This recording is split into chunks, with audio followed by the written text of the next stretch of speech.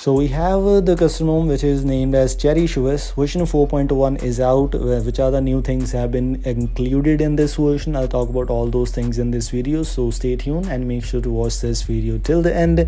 Cherish OS based on Android 13. I made a video already, that was version 4.0. Then the version named as 4.0.5 also came. I made a video on that one too. So yes, this is the new one, the version 4.1. Which are the new things which are included in this version? I'll talk about all those things in this video. As I just mentioned, make sure to watch this video till the end. And also, if you're new here, don't forget to subscribe the channel. A lot of videos regarding custom ROMs are already available on our channel, and those will come definitely. A lot of custom ROMs are coming on my channel. Let me just talk about some of the visual changes, some of the major changes. The first one includes app lock and security. And yes, if you need app lock, if you were looking for app lock, it's finally included in Android 13. If you need these things, it's there. One thing which I found here, if I open the protected apps, you can see these are showing as menus for you to hide those apps, but unfortunately it's not working. I tried, whenever I click that, it will redirect. It is just redirecting me back to that same menu. So yes, this is not working. Maybe it's just only app lock, it's not for the hide apps feature, but the app lock is working fine.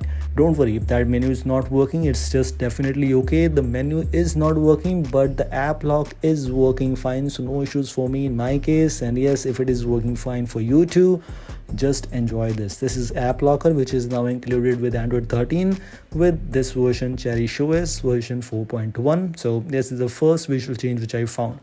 Another thing which I found here is in the animations. We have the animations related to quick settings, we have the animation related to power menu. So if you are the lover to customize these things, if you love to do customizations, if you love these animations, if you want to apply these animations on a device, you can.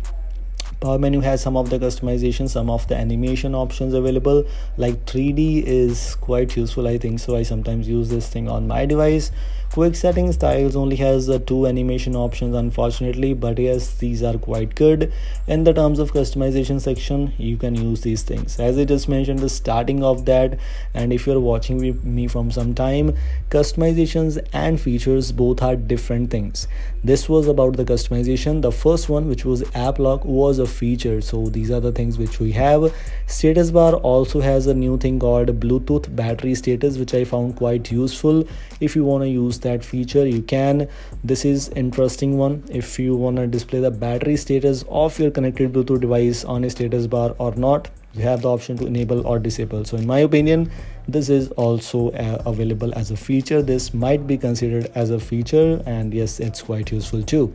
We also have the power menu opacity, which means if you want to enable the transparency in power menu, you can use this option, and this might be considered as a customization feature, or maybe only a customization thing.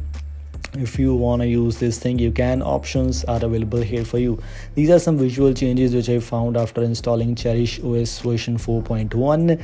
If you want to install this version, link is already available, including all those features which I just mentioned during this video so far. We also have some of the customizations related to theming, for example black theme, dark theme, some fonts customization, some icon pack customizations, signal icons, Wi-Fi icons. You can customize a lot of things. Cherish OS is actually right now one of the most customizable custom ROMs out there. Status bar has almost all the useful features which you need. Quick settings also has the quick setting tiles customizations, the data usage, etc, etc. These features are quite good. If you want to use these features, you can. Buttons, let me show you one thing. If I move on to the system navigation and gestures option, you have the option to disable that space under the keyboard. And yes, this is super useful. If you are watching me from some time, I always say that this is one of my favorite features, and I need to use that feature too. Lock screen has the useful features included, where you can customize the lock screen clock style also. Oxygen OS, Spark, or almost same kind of options which are available in other custom ROMs too. Notifications, yes, has the related customizations, notification reticker, etc, etc. Last but not the least, we have the Windows Secure Flags ignore option and the app lock, and other than else, things are basically same.